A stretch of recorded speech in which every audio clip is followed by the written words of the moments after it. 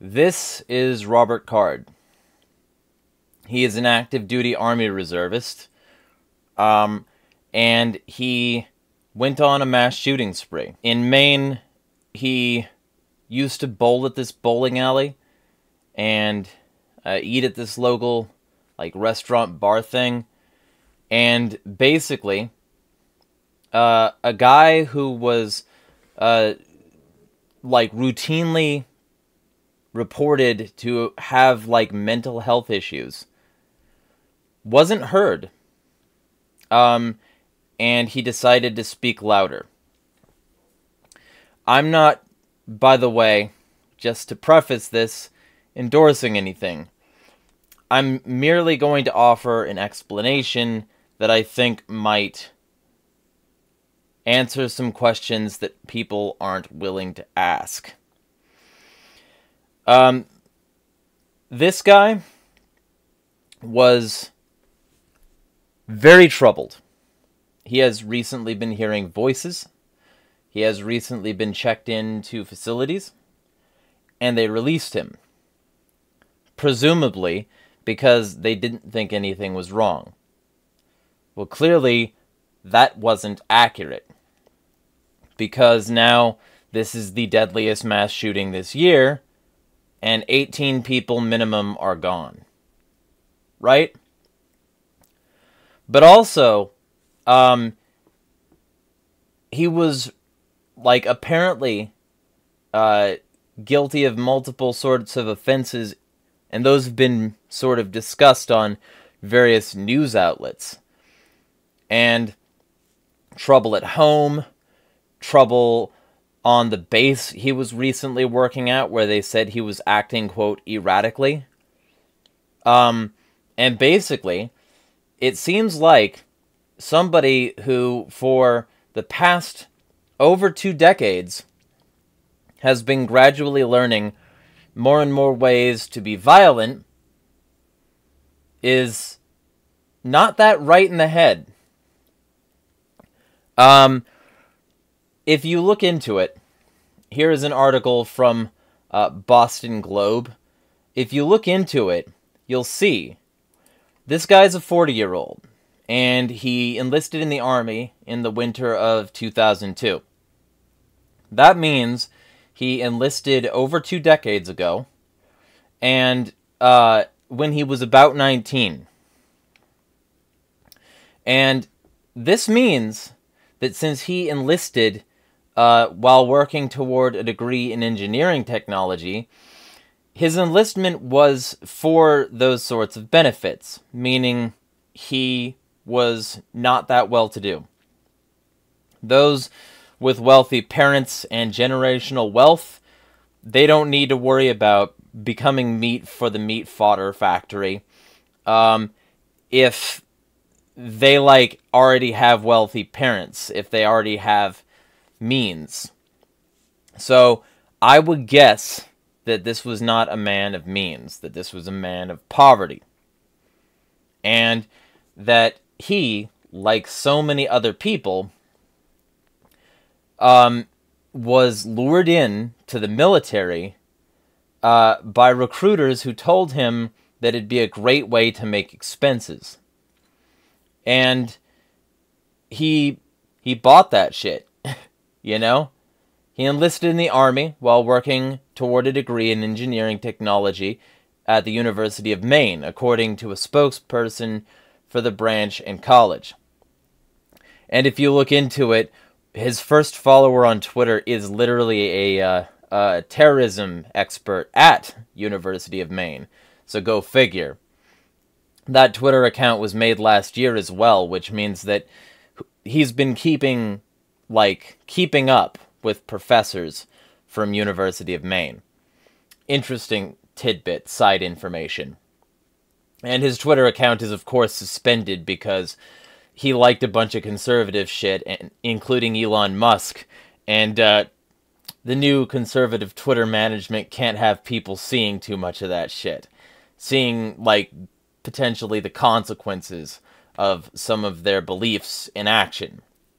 But either way, basically, he never graduated, instead committing himself to the armed forces, where he worked his way up to the rank of Sergeant First Class and earned the Army Achievement Medal and the Humanitarian Service Medal.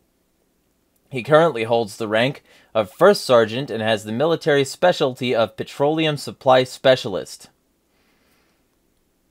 So, my guess, at least partly, is he became disenfranchised, realizing what kind of racket he was involved in. Because, I mean, you know, when you realize that it's war for oil, it's a lot harder to sort of maintain a clean conscience about it. And recently, he was assigned to the 3rd Battalion, 304th Infantry Regiment in Saco, Maine. While Card was training with this unit at Camp Smith, a military installation operated by the New York Army National Guard, military leaders said they observed Card acting erratically, according to a public affairs officer. Out of concern for his safety, the unit called New York State Police, who transported Card to the Keller Army Community Hospital at the U.S. Military Academy in West Point, New York, for medical evaluation.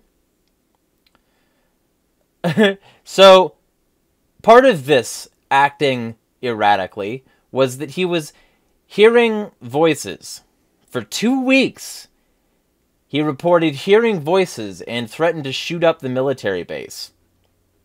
No information was provided about Card's treatment or diagnosis, which means, I'm guessing, a psychological break of some sort. It wouldn't surprise me if the constant stress of working for that environment caused some issues. I mean, that is the more surface level analysis and not the potential fact that this might be something orchestrated. I would never say that this might be something orchestrated. That would never occur to me. Not like the government ever, sets things up or, nudges people in the right direction so that they can get their policy positions reified by certain actions. No, I would never suggest such a thing. This is not a psyop, it's nothing. But what it could be is that he got very stressed by consistently training, by consistently being involved in military action, and for what? He never saw combat. He never got to see combat. All he got up to was Petroleum Supply Specialist. But that did mean that he holds an active duty military identification card that this article says grants him access to military facilities in Maine. It's unclear what he was doing recently for work, according to this article. According to state records, Card was licensed as an electrician's helper for 2 years in 2004 and 2006, but let that license lapse. Records indicate that his father, Robert B. Card Sr., holds a master electrician's license. But basically, a neighbor of Card's parents said that the suspect's mental health issues were pretty well known in the area. Officials declined to answer questions during a press conference Thursday about how and when Card was able to access a gun. And we can't see a lot of his mental health issues because his Twitter was suspended, his Facebook was suspended, everybody's clearing house. We can't accept any responsibility for the kinds of psychological influences our platforms might have had on this guy. No. And particularly, lately, his feed was replete on Twitter, and you can see scrapes of it still. His feed was replete on Twitter with anti-woke shit. Anti-woke shit, conservative shit.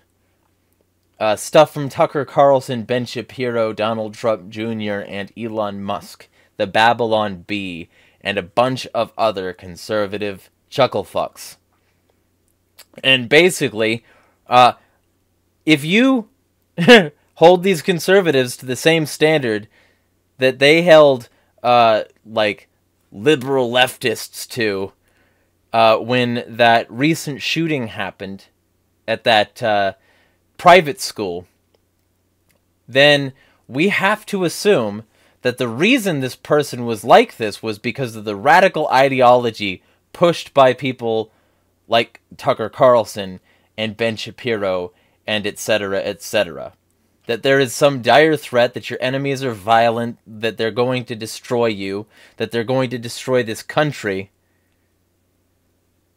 I mean, being fed a steady drip feed of that stuff would absolutely reify whatever the voices in somebody's head were saying. You know, and I could leave it at that. I could talk about the conservative hypocrisy there.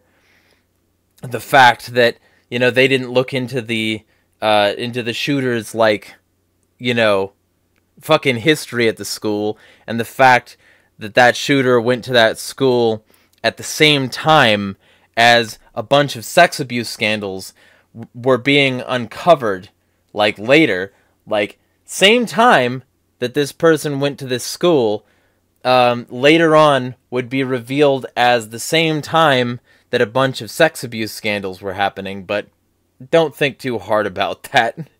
You know, don't think too hard about the fact that maybe people are mentally fucked up for a reason, right?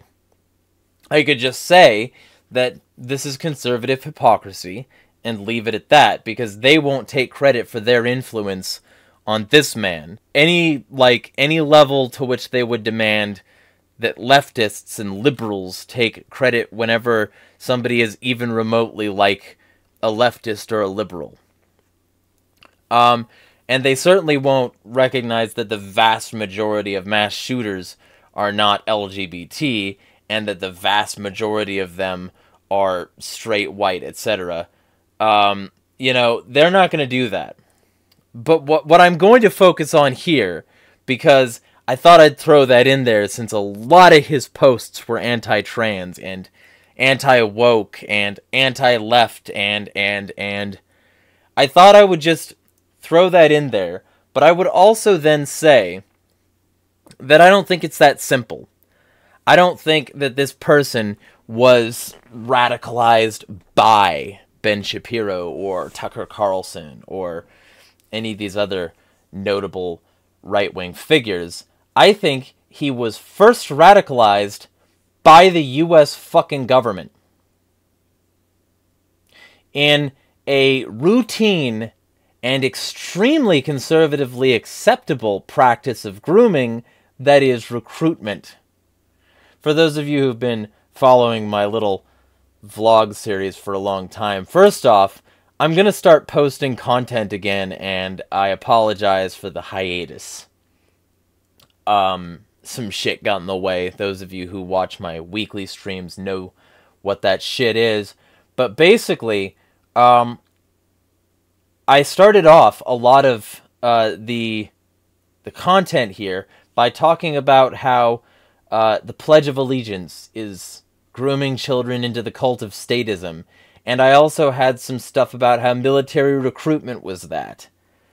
And I also have talked extensively about the fact that if children are not mentally stable enough to drink, if children are not mentally stable enough for a variety of other things that they have to wait till they're fucking 21 for, then they're not also mentally stable enough to go kill people for the U.S. government. And they also aren't mentally stable enough that you can justify going into their schools as an adult and saying, come kill people for us, and we'll give you easy money. Or, come help us kill people, and we'll give you easy money. If kids aren't old enough for all of this other stuff, if, for instance, kids aren't old enough to be on hormone blockers, they're not old enough to be recruited by U.S. Army esports on social media, or these fucking thoughts online who are literally just actual components of psychological operations centers, posting selfies and thirst traps and shit to try and get people to join the army. That's a psyop. It's a literal psyop. The chick is literally in psyops, and you can look it up. Basically, kids are bombarded on all sides by this. And when it's not all this, like, you know, overt recruitment techniques, it's the media. It's literal military porn and propaganda shows designed to reinforce patriotism and get people wowed about the military without having any actual, you know, criticism of it. Like, yeah, sure, you can access our military hardware. We'll give you, like, helicopters and shit, and we'll help you make it realistic, as long as you don't talk shit about the military-industrial complex, or the intelligence-industrial complex, or our torture programs, or our slaughter and, like, brutal humiliation of countless subjected nations that are under the neoliberal thumb of Western capitalism, partly due to our military and intelligence operations. Don't talk any shit, and we'll let you use our gear. We'll put specialists in your movie, like production crew, your television production crew. And those specialists will ensure that you're not sending a message we don't like. Building propaganda for the next generation. Every time you see in a movie that they cooperated with the US government, with the military, with a branch of it, or some shit like that, you should realize that these people are producing overt propaganda. It happened with Zero Dark 30. It happened with, like, the Transformers movies. It happened so many fucking times. It didn't happen with Captain America the Winter Soldier because they were criticizing the MIC. So the MIC told them to go fuck themselves, and they said, sure, we'll just make the movie on our own. We'll take our toys and make our movie critical of imperialism on our own. And so, when the military isn't producing that propaganda, they're also producing video game propaganda, or music propaganda, or just so many different types of propaganda. When I was in school, there were posters, there were pamphlets, there were assemblies, there were all of this shit. And that wasn't too long before he was doing his shit. You know? Or after. It's not like this is some super new thing. They've been doing the same shit for fucking ever. Trying to lure people in. And he also happened to start his military career right around 9/11. A big rally around the flag event. So he was probably at least partly influenced by the fact that just a state over in New York, he was watching people die from terrorism. So he thought he'd go in and fight him some terrorists, do the good guy thing, get some medals on his chest, and at the same time pay for college. He thought it'd be a great moral thing to do. And everything since has probably been a disenfranchising kick in the nuts. Everything since. And to his credit, people like Tucker Carlson do talk about the military and intelligence industrial complexes. And seeing some of that stuff, I mean, not all of it, because Tucker has a propensity to protect right-wingers.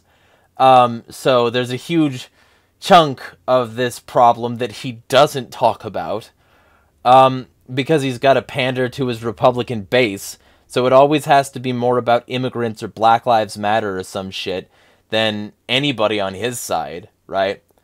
To his credit, though, Tucker Carlson will talk about this sort of thing. And by the effect of sort of wagging the dog, when a bunch of conservatives saw that they could, protest certain smidgeny aspects of the war machine and get more broad-based support, they were like, we'll do that. So, a bunch of these people have some tendencies against the military-industrial complex that might make somebody starting to experience the symptoms of dissociation, voices in their heads, schizoid tendencies, that kind of person, a little bit more propensitized to say, I want to shoot up my military base because I've been betrayed by the system that taught me to be violent. And maybe somebody this kind of unhinged might realize that the military-industrial complex is a little bit too complex to make the target. And maybe this kind of person might realize that the people in his community piss him off on a more regular and daily basis. I'm not endorsing this. I'm not trying to say I'm on his side. I'm just saying maybe the system taught him to be violent and routinely told him to be violent, and now he's being violent. And that maybe the foundational root of these problems is the societies that teach people to be violent unnecessarily.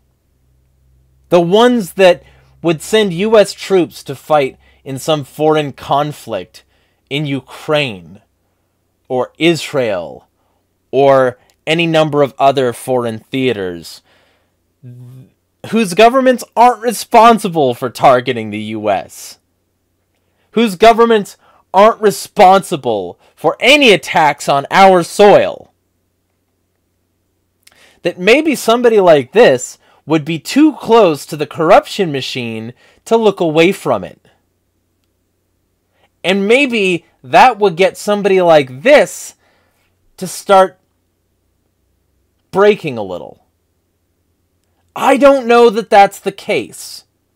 But I do know that somebody who was partly coerced into this system by being young as fuck and then propagandized into it, by being poor as fuck and then, twisted into the position by saying, we'll help you pay for college, that this sort of person might have a little bit stronger reason to break after over 2 decades of increasing and more obvious bullshit.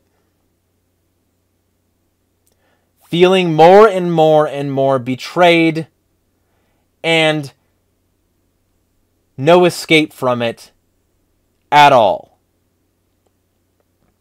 That maybe this kind of person, even after all of these signs, all of these warning signs, still being ignored effectively and then released, maybe that kind of person is the kind of person who is all too common among the hired killers of the U.S. empire. And maybe the problem is that the system is totally fine with violence until it hits home. And then they've got to explain why one of their assets went rogue. Just putting some thoughts out there. Because I don't think any shallow, fucking, nuance-free bullshit sort of fake explanation is going to solve jack fucking shit, and I'm tired of seeing the bloodshed. Especially since, so often, it can be traced back to reasons why we need to smash the fucking state.